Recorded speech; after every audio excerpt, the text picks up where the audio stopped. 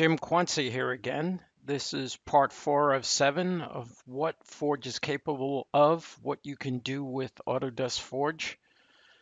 And today's video is about augmented and virtual reality, how to apply Forge to take design data, engineering data, CAD data of almost any format, and use the Forge services to feed it into your AR or VR or, depending on what you call it, mixed reality pipeline.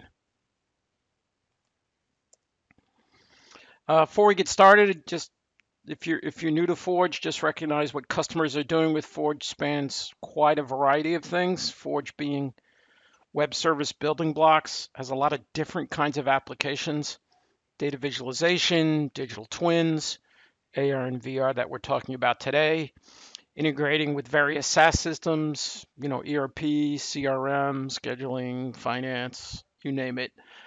Catalogs, typical parts, configurators and design automation, which are somewhat related, and we'll be doing a later video on, and photo 3D, turning photos into meshes and models. And again, today we're going to focus on AR and VR. There are a number of AR and VR suppliers using Forge today as part of their publishing pipeline, and whether it's a commercial ISV, someone like Insight VR, as you can see here, or somebody like Visual Live, who's on the AR side of things, or Iris VR, or any number of Autodesk customers who are directly using Forge as a way to feed CAD models in a very easy, predictable way, and doing a bit of model optimization along the way to feed that into their AR or VR pipeline. Frequently, AR or VR pipelines include some sort of middleware, whether that is Unity or Unreal, or they're using ARKit from Apple or ARCore from Google. These are all part of that. And with that, let me show you the type of integrations that can be done. And we'll start first here with an integration done by Insight VR. Note we're here inside BIM 360.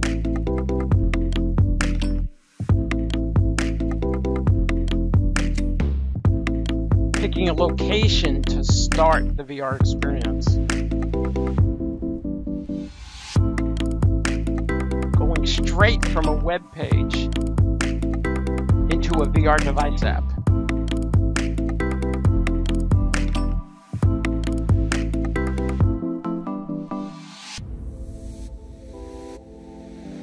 Classic use case, it's design reviews, collaborative design reviews, with a few or more than a few people, with people spread across the city, across the country, around the world.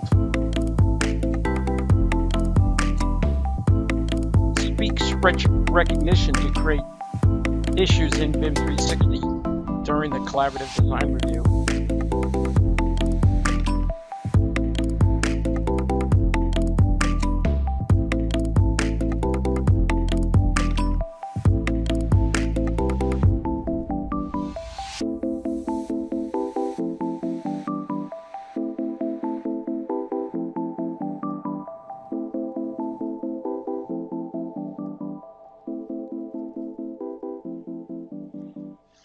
I will say Oculus Quest, the work Facebook, Oculus did, Oculus Quest has really changed things because it's become, because it's become possible for $400 to have a simple device that you can have on your desk with 10 minutes to learn how to use, virtually no setup.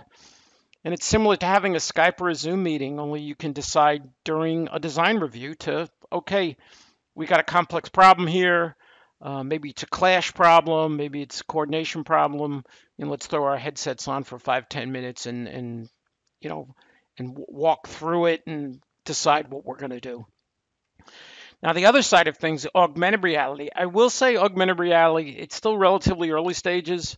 There's trickiness with augmented reality having to do with things like lighting, and things like, building coordinating the real world with kind of the virtual world, like the building information model. Uh, Number of companies investing in this area, but it's definitely still an area for development. And again, in both these cases, how Forge gets used, it's getting that CAD data into whatever your AR or VR pipeline happens to be. Oh, I should take a step back. AR, I said it's tricky. It's tricky on the building side because AR is difficult at a large scale, and it has to do with some basic limitations of the hardware and kind of the low-level software. It does work quite well if we're talking small scale, like machinery, where maybe you're doing servicing or installation, things of that sort. Web service APIs used. Here's the 6 areas where Forge has services.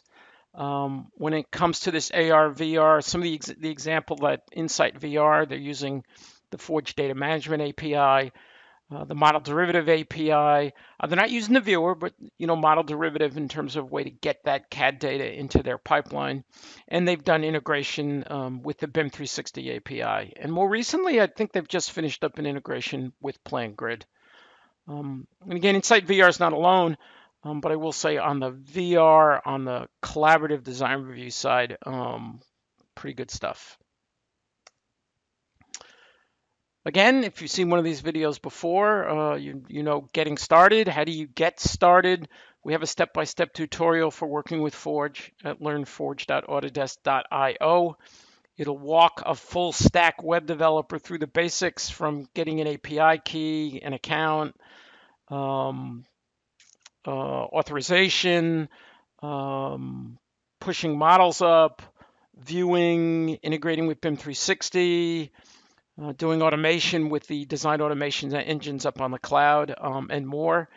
Probably take a good full stack web developer 2 days to get through the whole tutorial. But after that, they will be able to pop up CAD models on a web page in, it's kind of an hour type of exercise. It is not hard to do for a web developer. If you're going to start an AR VR project, and you want some advice, or even if the fact is, if you're just getting started, you should ask for help. You should ask for someone who's seen several other people do it to talk through what you're trying to do, how you're thinking of going about it, what you're looking at for your technology stack, your technology pipeline. Drop us an email, forge.help@autodesk.com. And that could be a very specific question you have, but it could also be a request to have a conference call, to have a Zoom or a Skype call to talk through what you want to do and to get advice on how to go about it, where the pitfalls are, where the best code samples are. We're here to help you. If you're a bit shy, and a lot of software developers are, you should be quick to just do a Google search.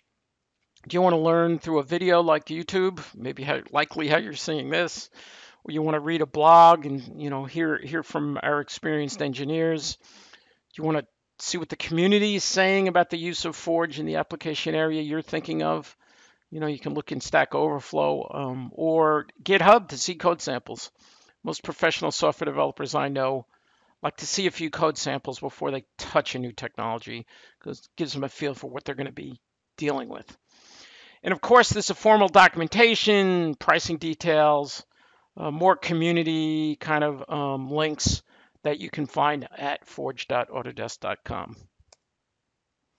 And that's it for our quick and shortest introduction of Forge around aimed at augmented and virtual reality, or mixed reality, if you may. Thank you for your time.